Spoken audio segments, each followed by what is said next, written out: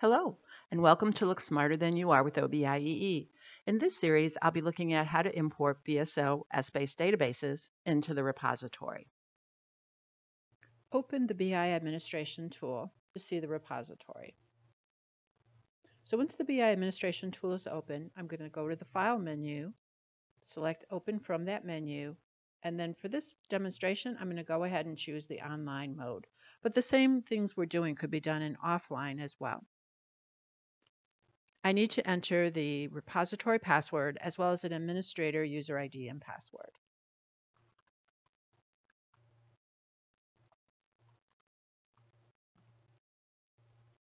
The repository that is currently active opens, and I can see the three layers: the presentation layer on the left, the business model and mapping layer in the middle, and the physical layer on the right. So what I'm going to do to start the import process is go back to the File menu and select Import Metadata.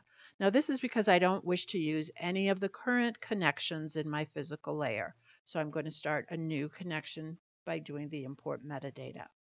For my connection type, I'm going to use the drop down and select Essbase 9+.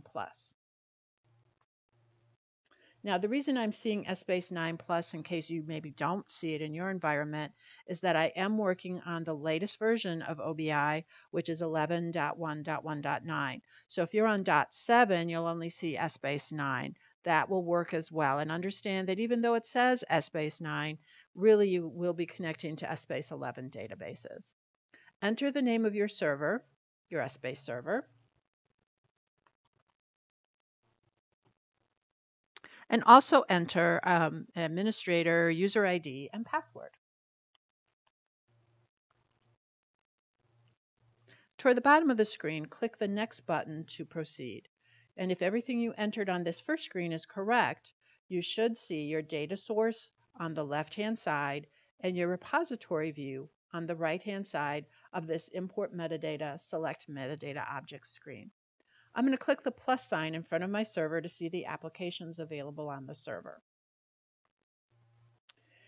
And they are not listed here in alphabetical order. Instead, they are listed in order that the databases are created in Essbase. So the most recent databases will be toward the bottom, and older databases will be higher up in the list. For this particular demonstration, I'm going to select the BSO Sample Basic Database, ever popular, used for training everywhere and all the time. By now, most of us probably have it committed to memory. But you can see, because this is BSO, I do have 3 databases available. I'm simply going to select the basic database, and using the single arrow in the middle, I'm going to import the selected database. And just that quick, it's done. By default, these checkboxes at the bottom are checked.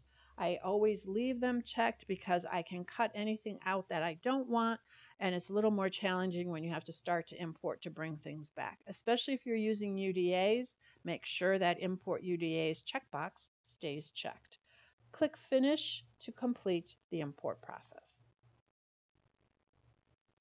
And your new cube will be here under localhost in your physical layer.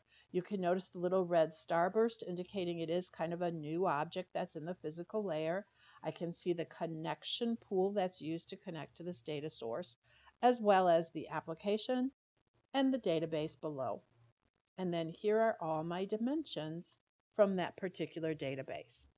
So if I right-click on Caffeinated and check its properties from the pop-up menu, I can see that it is a hierarchy, and here are my dimension properties. So by default, the member alias is here using the default table, and in this case, I have another alias table called long names. That's there as well.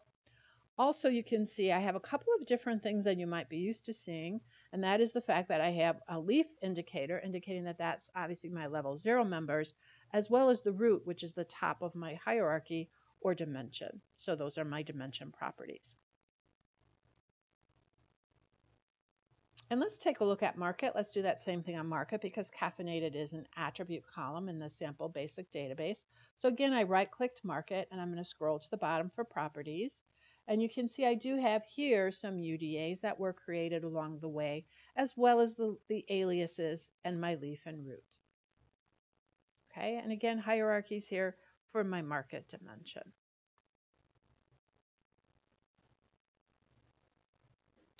Now let's take a look at that connection pool. I'm going to go ahead and select the connection pool for just a minute and right click.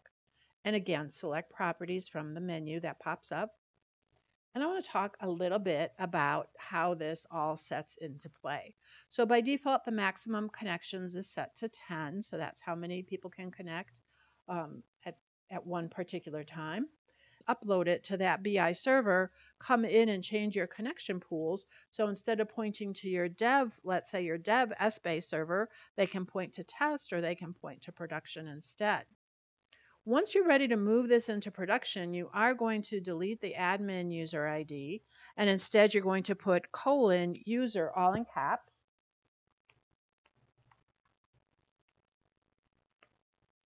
And then for the password, you would also change that to :password.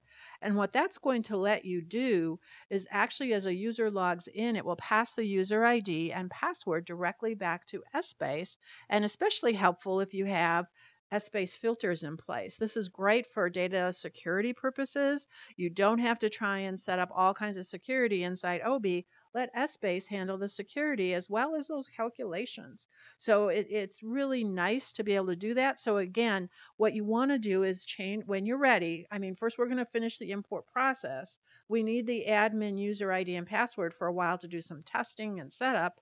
But once we're ready to let users log in and start creating reports and we want to test Essbase security, you're going to come back to your repository, physical layer. You're going to right click that connection pool and the username will be changed to :user all caps.